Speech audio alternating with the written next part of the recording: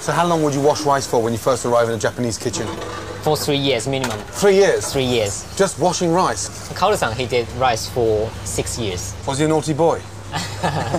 The rice is washed 3 times, leaving it soft but sticky enough to mould. And this is the most important thing for sushi, because we say the sushi rice is the heart for sushi. Yes. Yeah. I've been fast-tracked through years of rice washing, and now it's time to learn how to make my first dish. A real work of art. The dragon roll. Avocado, eel, cucumber and salmon roe, intricately wrapped in seaweed paper called nori and rice. But there's one big catch. You have to do it within 2 minutes. You have to do it within what? Within 2 minutes. In 2 minutes? That's impossible to do that in 2 minutes. I've been told to copy Kara-san's every move. It's an amazing way of fanning out an avocado. Jesus Christ. Huh? Everything's so precise, everything's so... It's almost like it's in military fashion. Next step for Kara-san, the eel.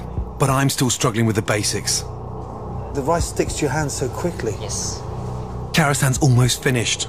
It's so precise. Bloody hell's bells. This is for one portion. One portion, yeah. I'm feeling slightly nervous because I feel for the first time in my cooking career, after 21 years in the kitchen, I'm out my depth. Jesus Christ. In under 2 minutes, Kara-san's done. And I've only just begun.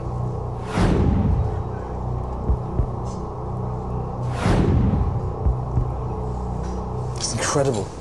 The level of concentration. Oh, shit. The amount of work that goes into it. So underestimated. 13 minutes later, dragon roll, eventually done. Good.